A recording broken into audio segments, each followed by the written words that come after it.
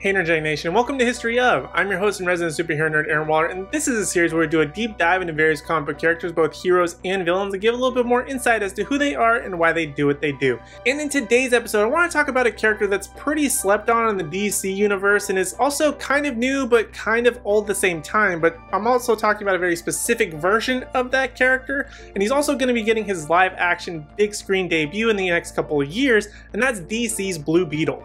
Now, there have been several iterations of Blue Beetle, so let's clarify that this episode will be about the more popularized third iteration of the character, Jaime Reyes. Jaime Reyes was created by Keith Giffen, John Richards, and Cully Hamner, and first appeared in Infinite Crisis number 3 in 2006, but wouldn't fully get to suit up as Blue Beetle until 2 issues later in Infinite Crisis number 5 in the same year. Jaime Reyes lives in El Paso, Texas with his father, mother, and little sister, and wants to help his father in his garage, but his father feels like Jaime should study and enjoy more of his childhood as long as he can. Parent goals, am I right? But Jaime feels a sense of responsibility to his family and friends, though he often complains about having to sort out their problems. He also gets a lot of strength and courage from their support. One day Jaime discovers the scarab, a mythical object thought to have been destroyed that had given Dan Garrett, a previous version of Blue Beetle, his powers. Jaime picks it up, but not long after that is approached by Booster Gold, who's come to retrieve it, but to his surprise discovers that the scarab has fused itself to Jaime's spine when he was sleeping. So Booster Gold really gets no choice and then ends up recruiting Jaime for Batman's assault on the Brother Eye satellite, as the scarab is the only object able to locate it. Then using the scarab's powers, Jaime is able to locate the satellite and help bring it down, to which he then suddenly disappears from the ship and is teleported by the scarab to escape from the nearby Green Lanterns. Later in Blue Beetle's own series, Jaime would be seen fighting Guy Gardner's Green Lantern, who's been driven mad by his ring's reaction to the scarab. And it's during this time that we also get a little bit more insight as to when the scarab bonded with Jaime, that he ended up fighting a metahuman and then he just randomly shows up in a desert, naked and having to hitchhike home. And upon returning home, he learns that he's actually been missing for an entire year because the scarab transported him through another dimension. Now, one of the big differences with Jaime as compared to other superheroes is that he actually shares his secret identity of being the Blue Beetle with his family and friends. Probably not the best idea, but I guess it makes sense to have a character do something a little bit different.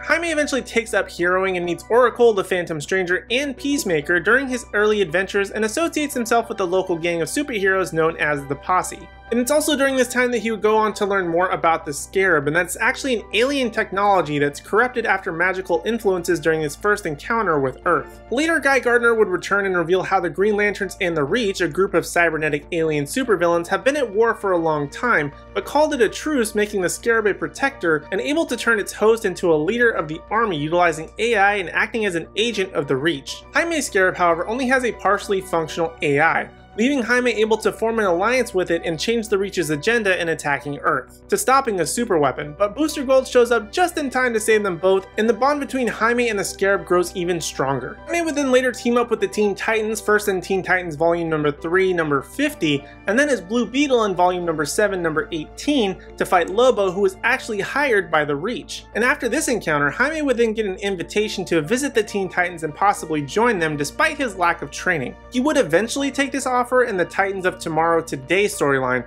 but would discover that an alternate version of the Teen Titans had attacked Titan's Tower and kidnapped members of the Justice League. Jaime would then prove himself to be instrumental in defeating the alternate versions of the Teen Titans, as well as teaming up to defeat Starro and many other villains before Robin finally offers him full membership into the Teen Titans. And of course, Blue Beetle would go on various other adventures and fights and stick around through the New 52 and DC Rebirth events, though nothing really would change for the character in terms of origin or how his powers and abilities would work. The Jaime Reyes Blue Beetle has mostly appeared in DC animated properties such as Batman the Brave and the Bold, Young Justice Invasion, and the DC animated films Justice League vs. Teen Titans and Teen Titans The Judas Contract. He's even appeared in video games as playable characters such as Injustice 2, Lego Batman 3, and the Batman Brave and the Bold, the video game. And Jaime's Blue Beetle has even appeared in live action once before, but that was in the 10th season of Smallville, where he was played by Jaron Brant Bartlett. But he'll soon be getting his first solo film, which got an upgrade from an HBO Max debut to a big screen debut, where he'll be played by Cobra Kai's Xolo Maridueña.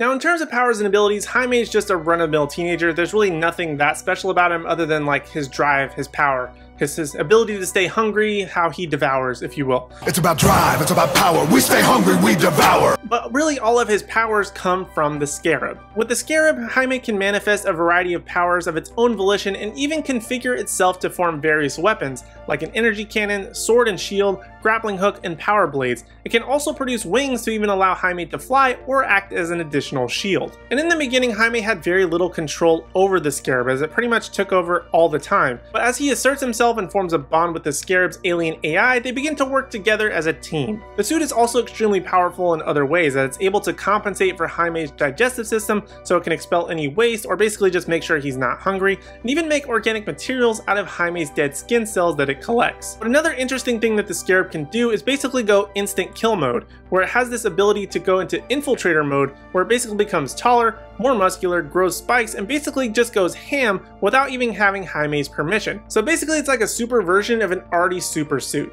The best way that I can kind of describe the Blue Beetle suit, and this is going to totally date me here, is if you've ever seen like the 90s movie Star Kid, like it's like something he kind of like gets into, kind of not really, it's kind of more of attached to him.